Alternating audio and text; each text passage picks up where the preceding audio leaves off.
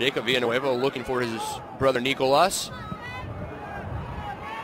Headed forward by Partain. Another opportunity. Here comes Wakeland. Ribble around the defender. Ribble around the goalkeeper.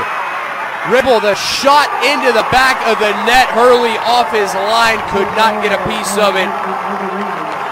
And Matt Ribble, the junior, finds the first goal of the second half and makes it 4-0 in favor of Wakeland.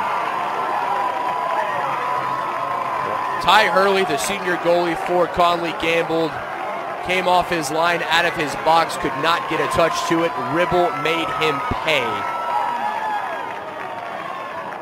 10:26 on the clock.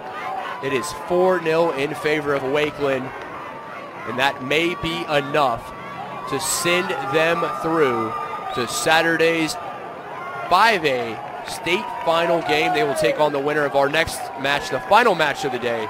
That will feature Brownsville Porter and El Paso Eastlake. Now, 2 more changes being made by Wakeland as they bring Bryce Wilson